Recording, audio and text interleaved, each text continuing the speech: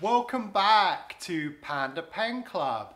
Today we want to experiment with a groundbreaking idea, a second weekly review. Let's see how it goes. Let us know what you think.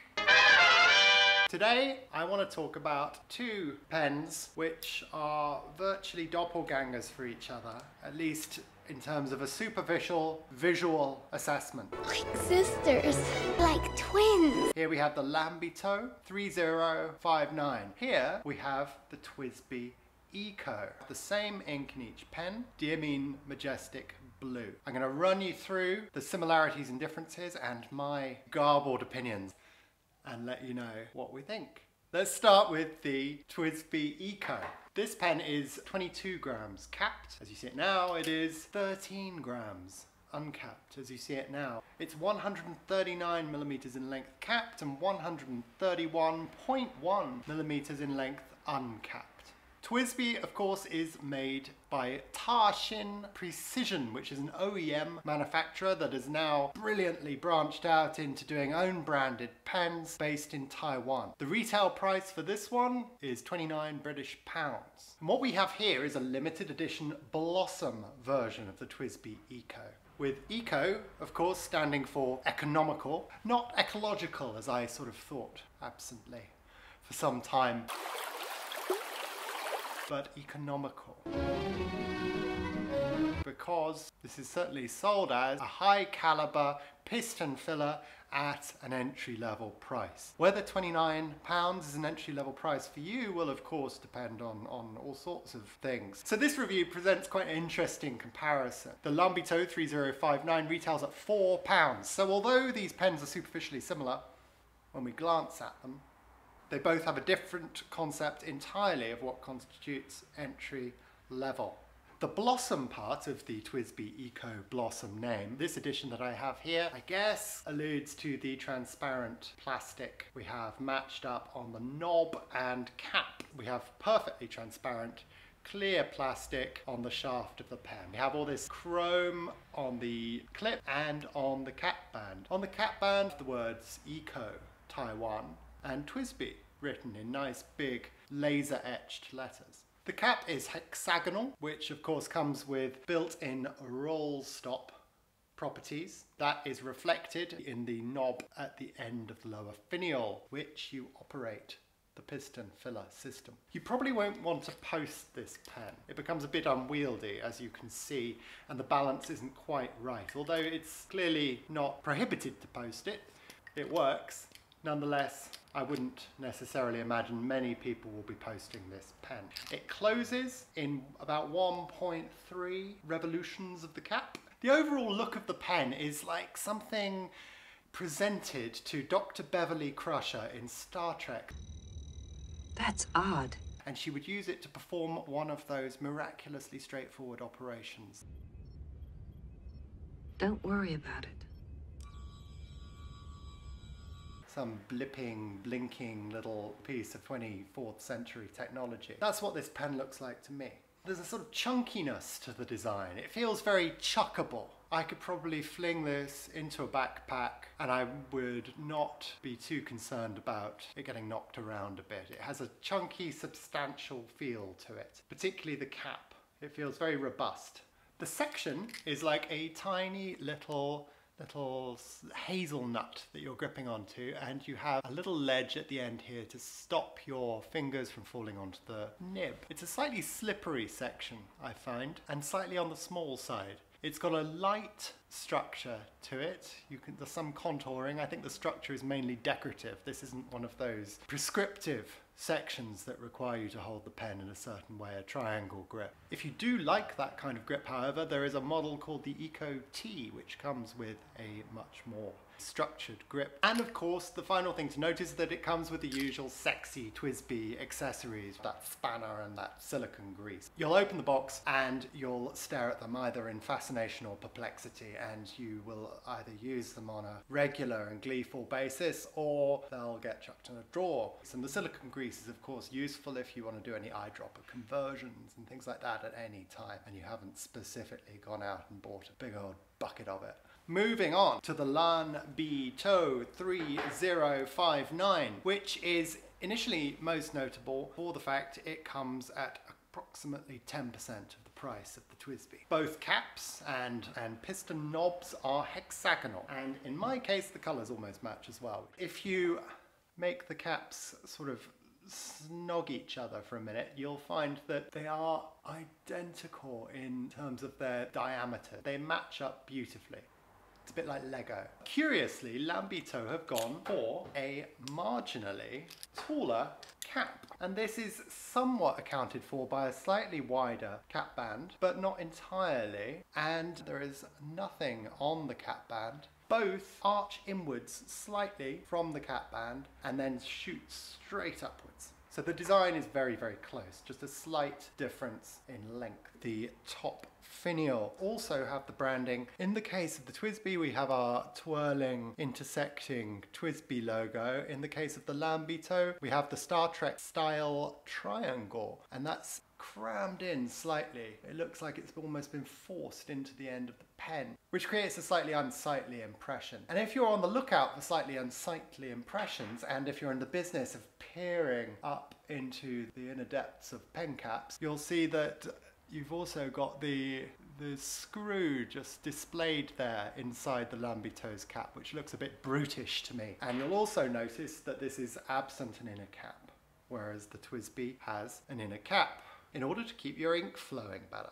Both clips have a chunk bitten out of them, but in terms of design they are quite distinct. The TWSBI has a very straight, intent little clip that just shoots straight downwards, keeps it very simple. Whereas the Lanbitou, we have this very interesting ski ramp anteater's nose style clip, which actually is quite handy if you want to quickly and painlessly clip the pen. The TWSBI takes a bit more effort, especially if you're wearing something on the thicker side. The TWSBI, you need to lever your fingernail under the clip. I nearly called it the anteater. Whereas the Lanbitou, you can just slide it on with no trouble. It's actually a really good clip design, although I imagine the shape will not appeal universally. The brand name is stamped in letters that look like they should be flashing neon on the side of the cap, and given the fact that this is such a close facsimile of the TWSBI, the brand name on the cap in this bold and blunderbuss style fashion is a little much. The piston knob on the Lanbitou is slightly shorter than the TWSBI. I'm not sure how this little scrap of information is going to be helpful to you or me in assessing the caliber of these pens, but it is nonetheless there. Factual information about this pen. The other difference you'll notice is the chrome band just below the piston knob on the Lanbitou. The Lanbitou piston knob is a little loose, actually secure that way. You'll hear it click into place when it is fully retracted. And I'm told just tighten it up, but I'm not absolutely convinced that that's possible. The TWSBI, on the other hand, is very tight, very secure. It doesn't casually move. The last interesting point to note is about the shaft on either pen. You'll see how the ink on the TWSBI beads and drops off the surface. So you get a very clear, transparent shaft, whereas you'll quickly see with the Lanbitou, it's much murkier, it's much more like a garden pond. It will coat the interior surface of the plastic, which is a little less attractive, makes for a less sparkling, effervescent appearance, and means that you're showcasing your ink perhaps in a slightly less kinetic and lovely way.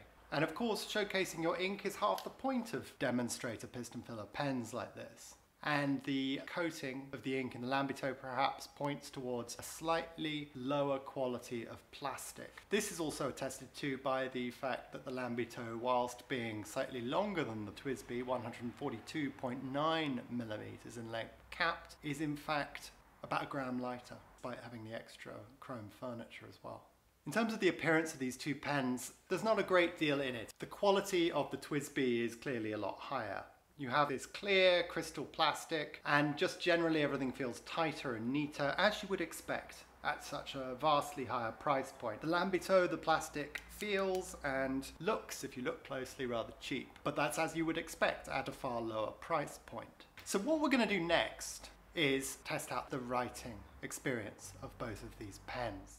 You can also see I've managed to splatter ink everywhere. I have never been an elegant fountain pen filler. Here you can see the TWSBI ink has filled the shaft as well. It looks a bit like a souffle when you first fill it because you've got all these air bubbles. TWSBI ECO Blossom Red. Wonderful ink flow on it. We have a medium nib here, and there's plenty of ink storming out of it. I've seen various people mention that they've had a slightly dry experience. That's not the case with me. Good and steady ink flow. There's a little suggestion of flex. It's a really reliable but really smooth writing experience. Lovely. Panda. Seeks.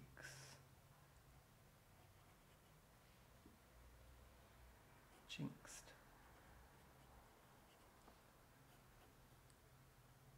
Zebra. For quick. Game of whist.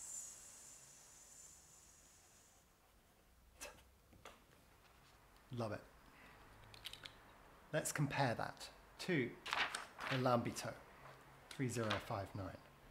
This is a fine nib. The look of the nib is entirely different to the TWSBI's. This is a nib that recalls the Lamy Safari, as does the rather structured triangular section. I wouldn't necessarily say this is a point of difference with the TWSBI ECO because the TWSBI ECO comes in a variant with a more structured section.